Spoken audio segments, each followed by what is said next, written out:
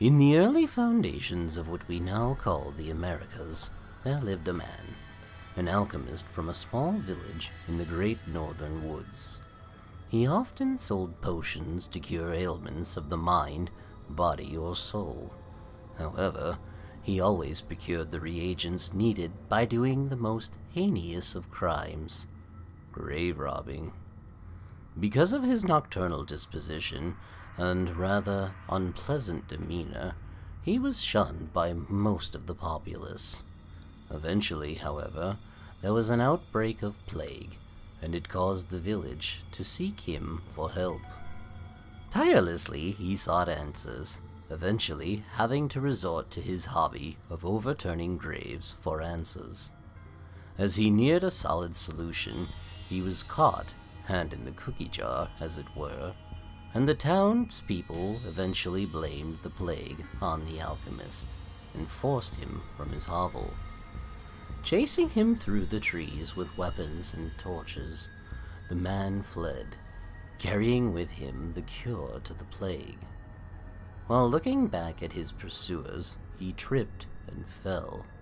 The cure found its mark through a makeshift syringe into his chest and piercing his heart. The townspeople found him down, his end met during the impalement, or so they thought. Many years passed, and the small village has since grown into a bustling town. Slowly, the alchemist re-emerged from his unmarked grave, his name long forgotten. He had beaten death through alchemical means, and yet something deep within him had changed. He is now obsessed with regaining life, thusly leading him to stitch body parts onto himself whilst hiding in the woods. He started with corpses, but found their parts too degraded to be of any use.